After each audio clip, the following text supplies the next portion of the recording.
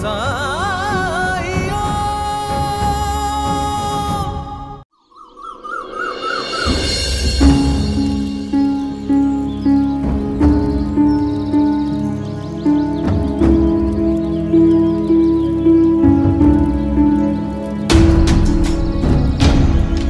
दोनों यहीं रुकिएगा, मुझे एक जरूरी काम याद आ गया।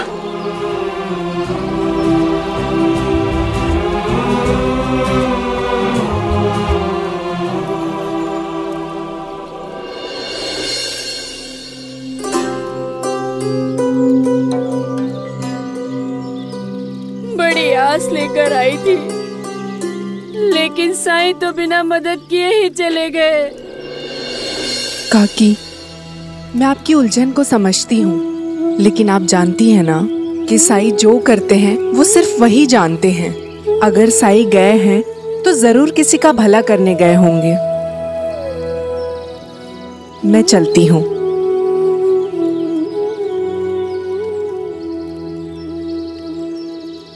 खाला, आज फिर अनवर दुकान से चला गया।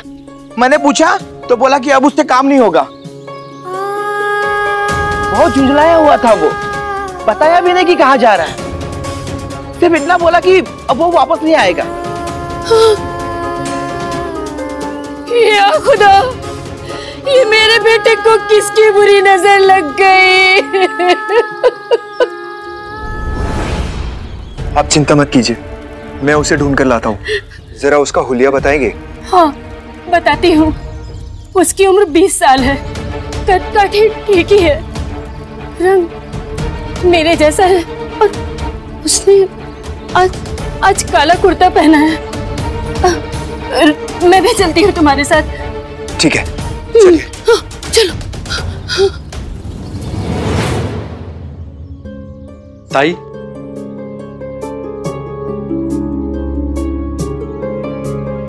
ये क्या? आप इतना सारा सामान क्यों खरीद लाए? इसमें इतना चौंकने की क्या बात है ताई? इतना तो मैं कर ही सकता हूं ना। आप इन्हें रसोई में रख दीजिए।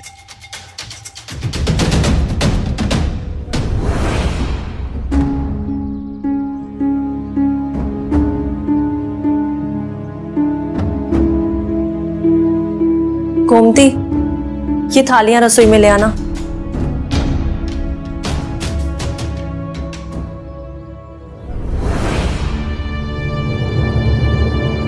इतना सामान खरीदने के लिए आपके पास पैसे कहां से आए?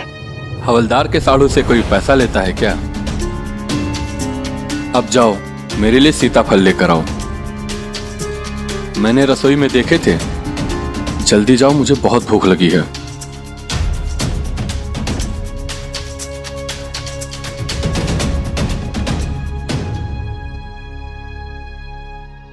लीजिए।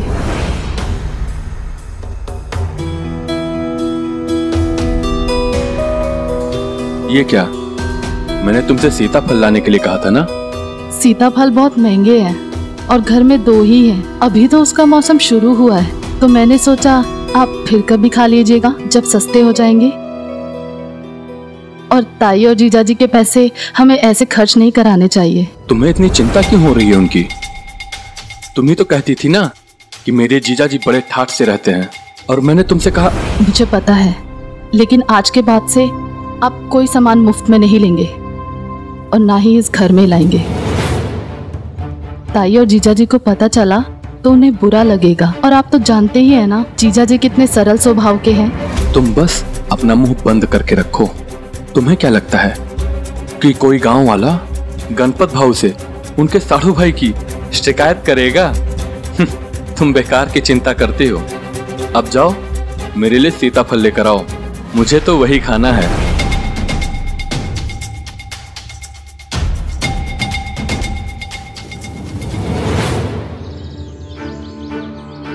अनवर! अनवर! कहाँ चला गया? अनवर बेटा! कोई नहीं है।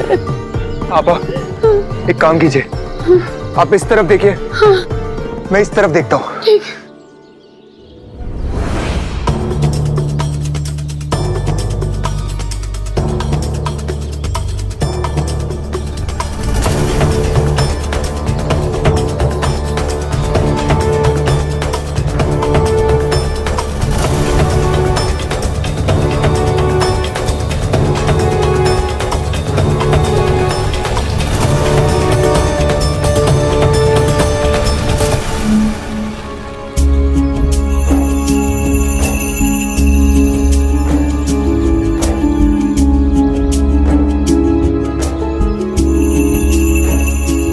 इनायत आपा बाबा को बता रही थी कि एक दिन किसी ने अनवर को शराब की भट्टी की तरफ जाते देखा था। शायद अनवर वहां मिल जाए।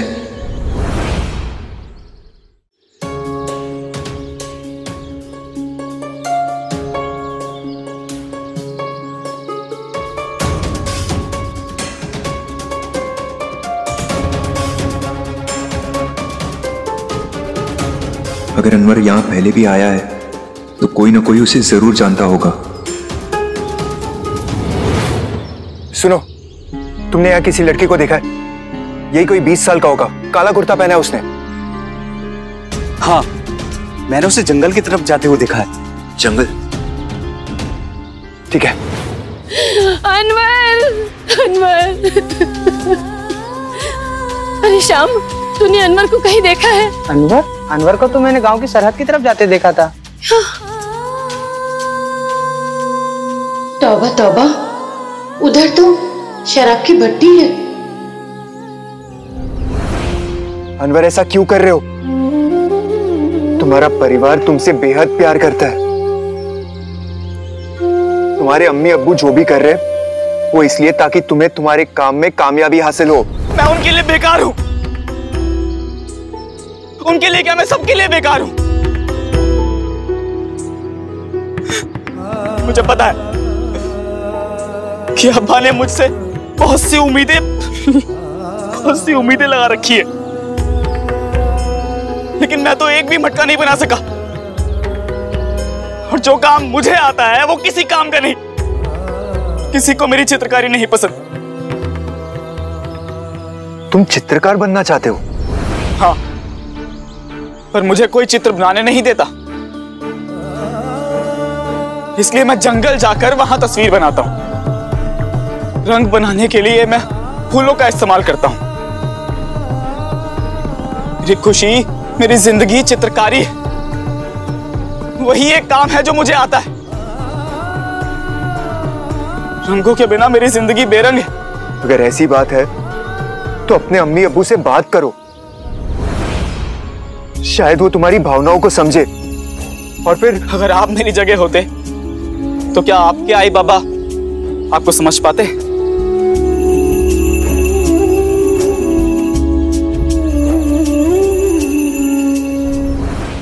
एक मर्तबा मैंने अपने अम्मी अब्बू को समझाया था कि मैं चित्रकार बनना चाहता हूं, तो उन्होंने मेरा मजाक उड़ाया।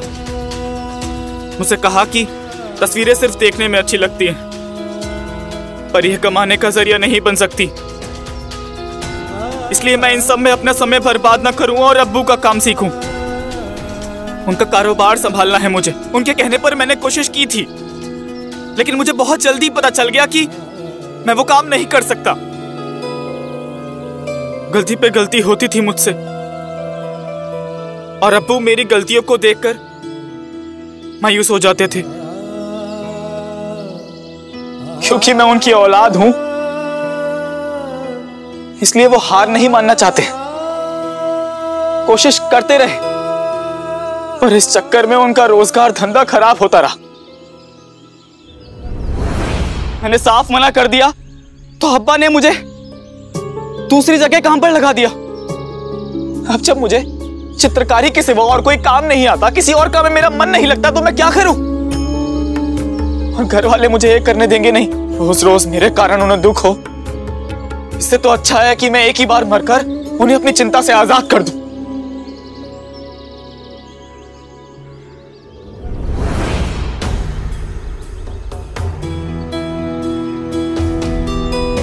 अनवर, तू यहाँ क्या कर रहा है? और बिना बताए दुकान छोड़कर क्यों चला आया? आखिर तुम कब समझोगे अपनी जिम्मेदारियों को? मेरा और तेरे अब्बू का तेरे सिवा कोई सहारा नहीं है अनवर। लेकिन तुझे अपनी मौज मस्ती से फुर्सत मिले तब ना। कितना मतलबी हो गया है तू। देख बेटा, मैं नहीं चाहती कि मेरा बेटा नाकाम हो और दर-दर की ठोकरें खाए। तू समझता क्यों नहीं? शांत हो जाइए आपा, शांत हो जाइए। अनवर को कुछ मत कहिए, ये बहुत टूट गया है, आपको पता भी है। ये यहाँ खुदकुशी कर रहा था।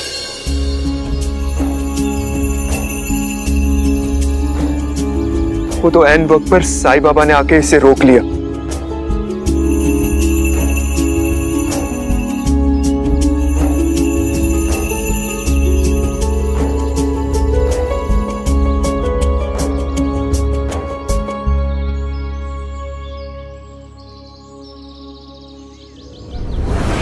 आइए आइए आइए मेरे साथ।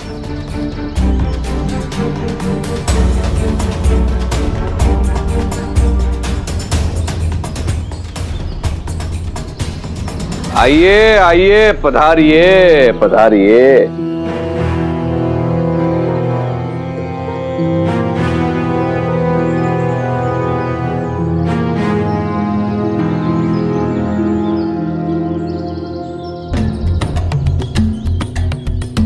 चिंतित होने की कोई आवश्यकता नहीं है।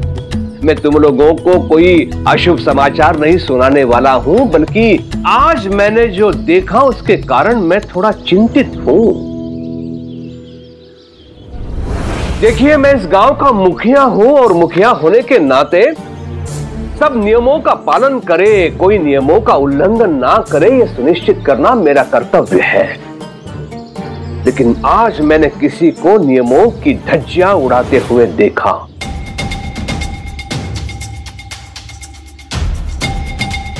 सरकार, हमने कौन सा कानून तोड़ा है?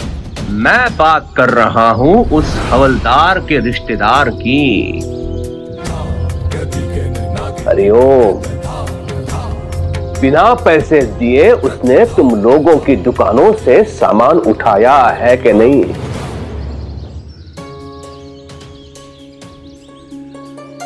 जी सरकार। हरिओम हरिओम। और वो भी ढोंस दिखाकर, ये तो अपराध है। एक सरकारी कर्मचारी अपने पद का दुरुपयोग नहीं कर सकता, और ना ही उसका परिवार। अब ये बताओ, उसने कितने लोगों को पुलिस का रौब दिखाकर सामानों की उगाई की है? अपने अपने हाथ उठाओ।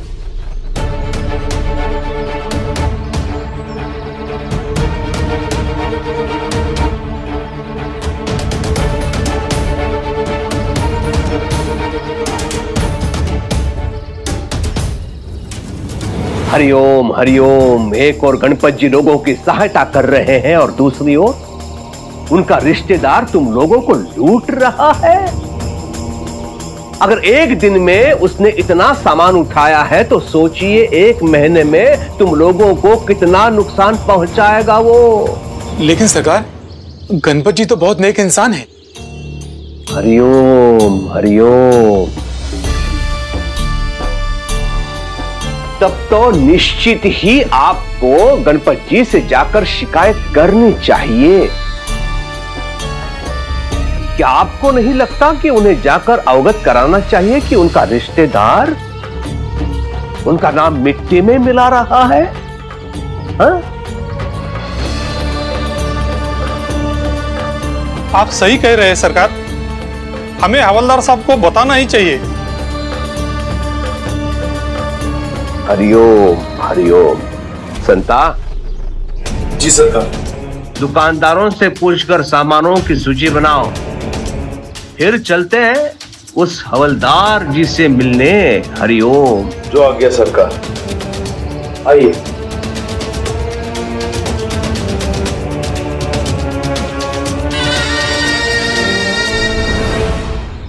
अब जानती है ना कि इसे चित्रकार बनना है,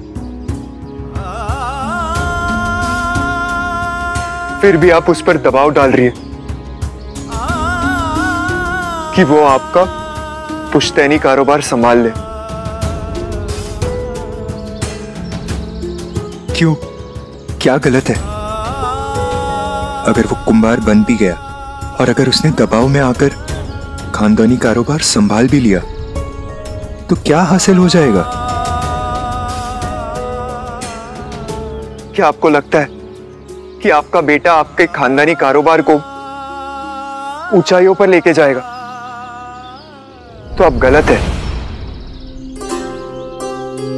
जिस काम में उसे खुशी नहीं मिलती, उसका मन नहीं है,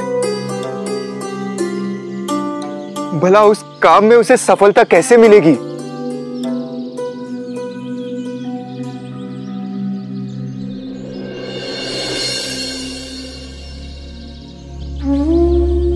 पापा, आप इसकी माँ है। जरा एक बार अपने बेटी को गौर से देखिए। इसका दर्द, इसकी पीड़ा, इसकी घुटन को समझिए। ये बहुत दुखी है, बेचैन है। हर माँ चाहती है अपने बच्चे को खुश देखना। अब क्यों इसकी खुशियों को छीनकर इसे दुखी कर रही है? क्यों इसके सपनों को तोड़ रही है? अनवर की आत्मा चित्रकारी में बसती है और चित्रकारी से इसे दूर करके आप इसकी आत्मा छीन रही है। फिर भला ये जीवित कैसे रह पाएगा? और इसीलिए मजबूर होकर मरने जा रहा था।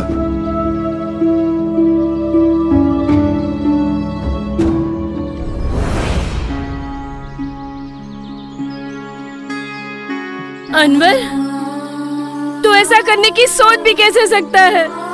तेरे बिना हम लोग जिंदा भी रह पाएंगे क्या?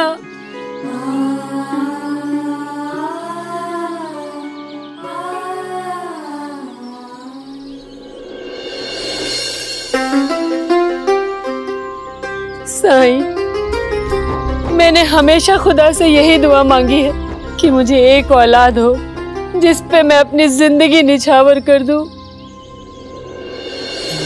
ऊपर वाले ने आपको अगर औलाद दी है तो उस औलाद को हुनर भी तो उसी ने दिया है। हाँ साईं।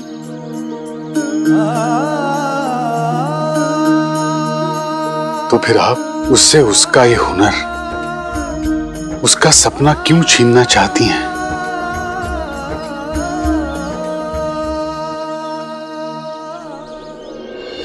एक तो मनपसंद काम ना कर पाने का दुख, दूसरा अपनी अम्मी अब्बू की हसरत ना पूरी कर पाने की हताशा। ये बेचारा खुद को संभाल नहीं पाया और मजबूरन इसने वो कदम उठाया जो किसी को नहीं उठाना चाहिए।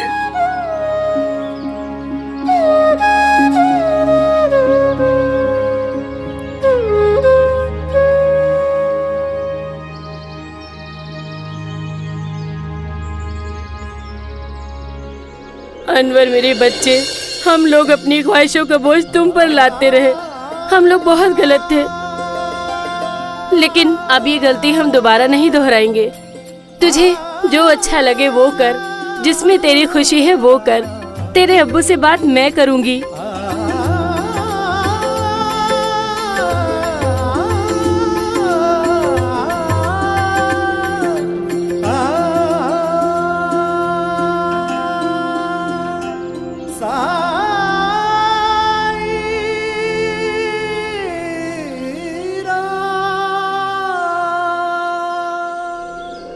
हवलदार साहब, जितना आपने मुझे समझा है उतना आज तक कोई नहीं समझ पाया।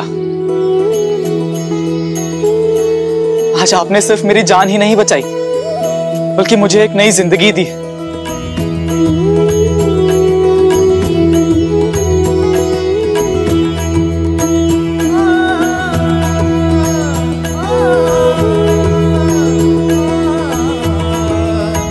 साई,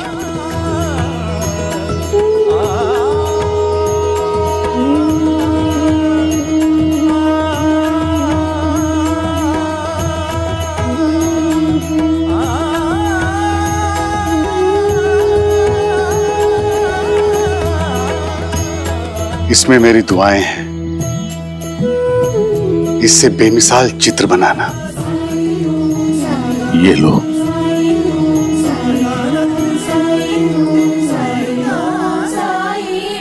साई, आपका बहुत बहुत शुक्रिया। जब कठिनाई छाई तू ही याद आ, राम जी भला करें। भटके राही को तूने रास्ता दिखाया, तूने भक्तों का बेड़ा पार लगाया।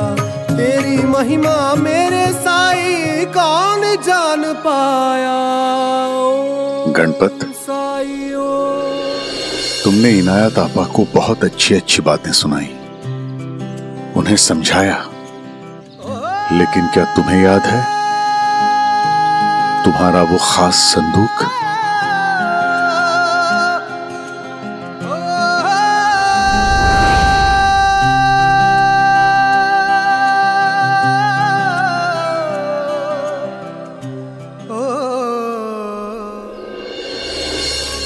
तुम्हारे दिल की बात आज बाहर आ गई। अब अपने बारे में क्या ख्याल है तुम्हारा?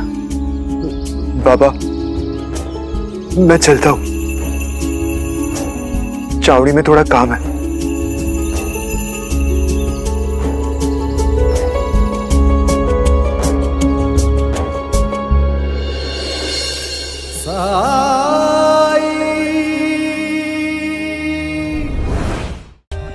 For more updates, subscribe to our channel, click the show links and enjoy watching the videos.